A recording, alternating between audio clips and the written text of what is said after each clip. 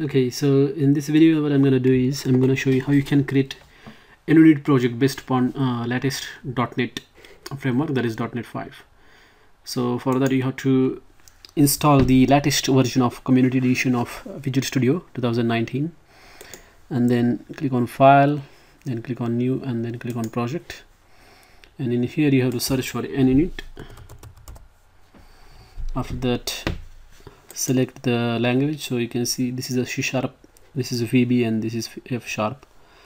So select C# because that is the language that I'm gonna use, then click on next, and here you can give the project name, say Selenium nunit and spec flow. So that's the project, and this is the solution name.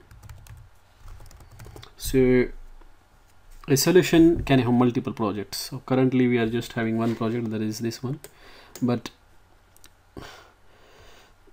a solution can have multiple projects as well. And then click on next, and in here you have to select the target framework. You can see here there is a .NET Core 3.1 and a lot of other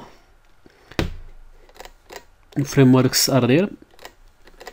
So these are legacy framework, we can call it, or oldest frameworks. .NET framework 3.5, 4, 4.5, 4.8, and then .NET Core 1.0. This is out of support. Then there is a 2.1 long-term support, and then there is a 3.1 which is long-term support, and finally we have got .NET 5.0. so that is the latest version of .NET, and it is very popular. So I'm going to use this .NET 5.0, then click on create, and that's it. Our project is ready.